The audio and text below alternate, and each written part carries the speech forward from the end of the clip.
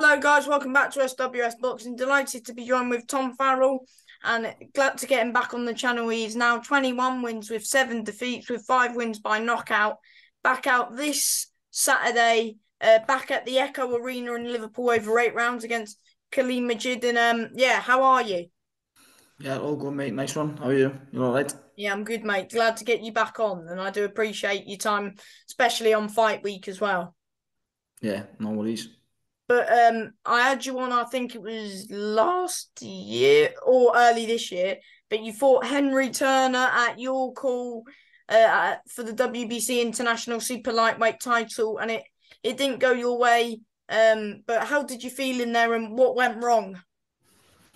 Do you know what? The camp went great. Everything was all good. And just ended up getting a little injury in early on in the fight, about round three.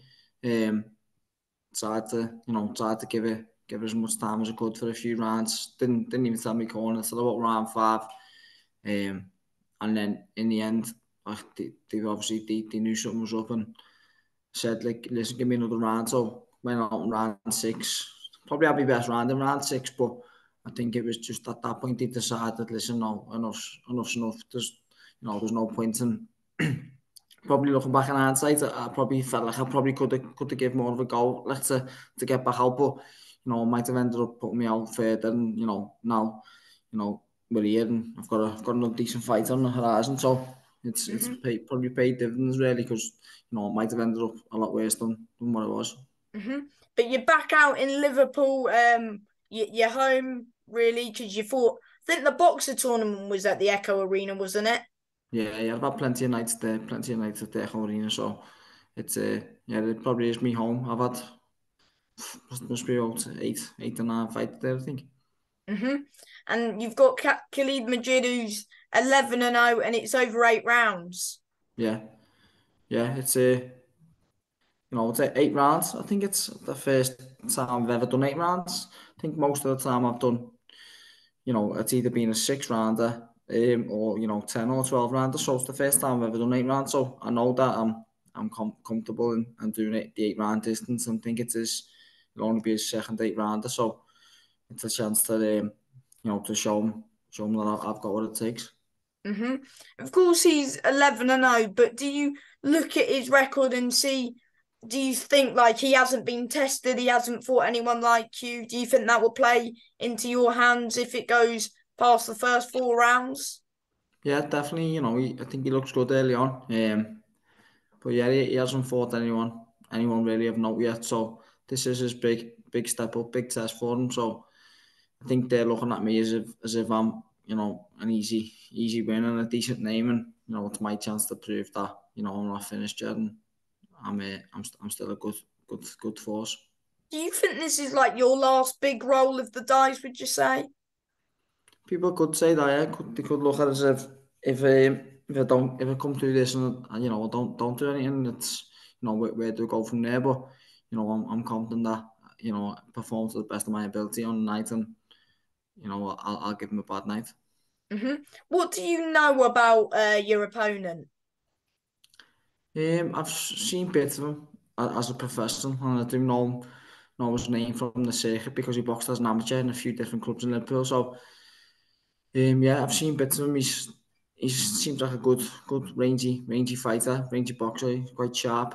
Um, but yeah, I think that'll probably he'll be sharp early on, so that's be switched on throughout. But especially early on, he'll have that sharpness. But it's about making him work and making him uncomfortable early on.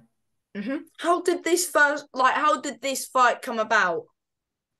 To be honest, it got mentioned to me for around July. I think it was around the 1st of July, and then I think I said I'd have it, but then I think he got injured, um, and then he had a fight in Birmingham, I think about 7 or 8 weeks ago, which was that last 8 rounder, and then it got put to us again. I was like, yeah, go on, let's have it, because I'd kept myself fit over the summer. My weight weren't too bad. I'd stayed in shape, so I was in a good position to get into camp, and I've had a good 8 9 weeks for it. So yeah, it's been a good camp. hmm Everything gone good? Yeah, yeah, everything gone good. I had a good, all I was remain sane and remained active. Give me injuries good time to heal and feel fresh and feel ready to do the job now. hmm Is he signed with Matchroom?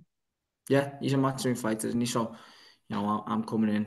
I'm coming in as the underdog, even though it's my hometown, my city, my arena where I've boxed many times before. Um, I think he's the matchroom fighter. They want him to win. They don't want me to spoil the party. So it's my job to do that.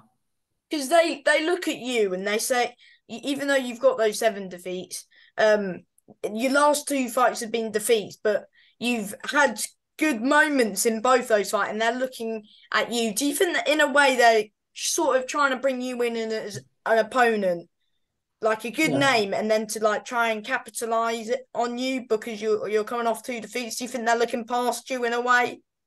Yeah, of course. Yeah, I think that they're definitely looking at me as if it's a little stepping. I'm a stepping stone. Now they're trying to use me as a bit of a measuring stick and see how good see how good he is. And they probably think I am past my best now, but it was a bit unfortunate in my last fight. And then the fight before that, it wasn't a bad performance against Harlem Eubank and Yeah, you had him going, nearly didn't had him. you? And he's Yeah, fighting for the nearly, European soon, I think. yeah, nearly had him, and just fell short against him. And before that, I just had a bit of inactivity time with the ring, which hasn't helped me my career. But I've still stayed in there. I've always been in the gym. I haven't stayed out the gym, but yeah, I think it's a good chance for me to show that I'm not finished what they think I am.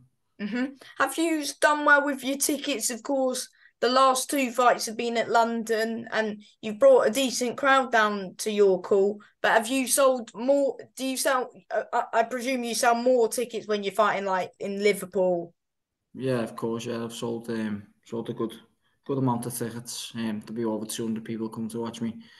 Um, and yeah, it's gonna be a good night. It's gonna be an easy one. I think I'm probably gonna be on about 7 o'clock. It's probably the first live contest on Sky. So yeah, sorry, not on Sky, on the Zone now. But yeah, looking forward to it. Is this your first time boxing on DAZN? It is actually, yeah, the first time on a matchroom card for 4 years, since 2019, when I boxed Masha Dodd. So that's the first time with matchroom for quite a while. So yeah, since they've made that change from Sky to the Zone, Are you it's happy to fun. be fighting on a new platform? I'm just happy to be fighting a good card, good good card in Liverpool. Has been a decent one in Liverpool for a while. So yeah, glad to get the chance and win this, and I'm back in the mix then. hmm So do you think this would be like this would propel you back into the big title picture, which is where you want to be? Definitely, yeah. Just gives me more opportunities. So beat this kid and puts me right back on the map. Then they'll start looking past them 2 defeats that I've had, albeit against good opposition. Yeah, I've beat someone who's up and coming, someone who's getting fancied by Sky and by Matchroom and his team. So yeah, hmm put me Do right you back in there. see do you see weaknesses in your opponent, and do you think you'll knock him out on Saturday? I don't think he's been it yet. So yeah, there's always that chance to see what he's going to be like, see whether he battles it. It's his first big fight, but first big night, and it's going to be interesting to see if he's got what it takes and if he's got the heart and determination. How are you excited? How excited are you to be back boxing? Yeah, made up buzzing, can't wait. And as I said, it's a good night, good card to be on. There's plenty of good names on it. I think the top of the bill will be a cracker. Do you think So yeah, you're the man to steal the show?